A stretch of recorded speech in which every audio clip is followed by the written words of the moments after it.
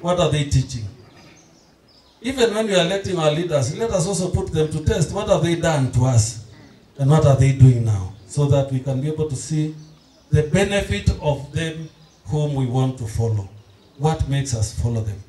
Actually, the disciples were struggling to ask Jesus, we want to understand.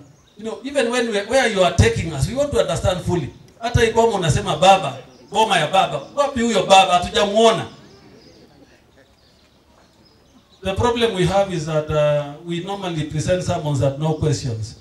I think we need to establish more Bible studies where people can ask questions, because we normally hide it by, you present a sermon and then everybody goes and they clap. Na hata kama haja clap, unaambia mkeni mupigie Yesu makofi. Lakini saa zingine ni wewe unataka makofi, sio Yesu.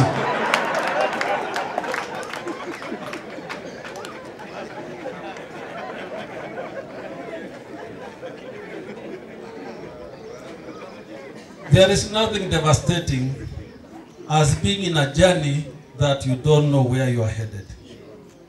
It is so sad.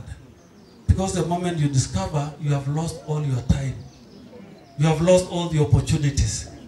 You have lost all the targets. So, as Lewis says, progress is when you stop and ask yourself, am I still on track? And until you are assured you are on track, is where we can say we are progressing. Even as a country, let's ask ourselves, are we on track? Even with the whole discussion of the budget making, Mheshimiwa, and the quest people are saying about the taxes, we have to ask ourselves, is that the right thing to do? Are we on track? Will that give us the right, the right results? So that if we find it may not give us the right results, it becomes, the progress will be, we stop and say, how do we move forward? I've also been calling our leaders. I know you make heavy promises during campaign. And we knew most of them were unrealistic. For sure. I used to remind, don't think that because if you follow the promises of all the Simio and Kenya Kwanza that time, it was like whichever wins, by October Kenya looked like a little heaven. Because the promises were so heavy that everything is sorted out.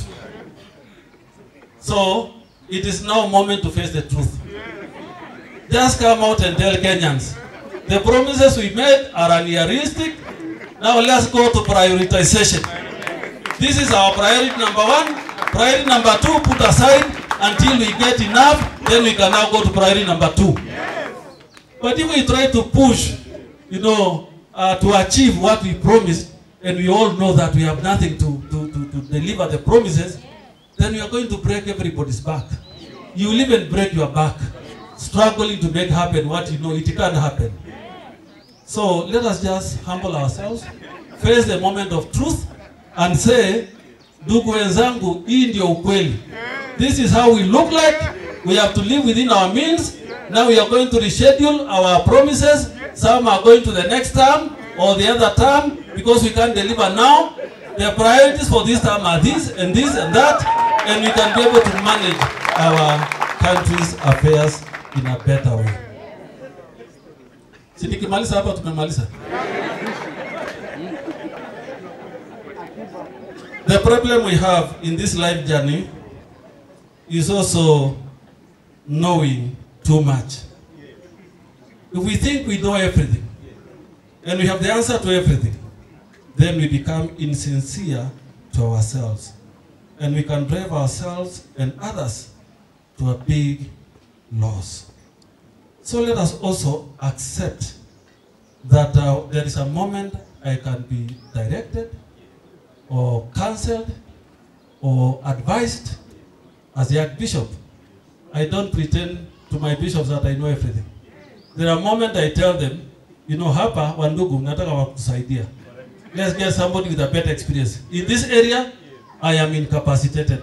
Someone take it over. And then we can be able to do good. So even us as leaders, let us not think we have every answer to every problem. Let us put ourselves in the trajectory of discovering and learning and knowing, and give ourselves what they call, the English people call, the benefit of doubt.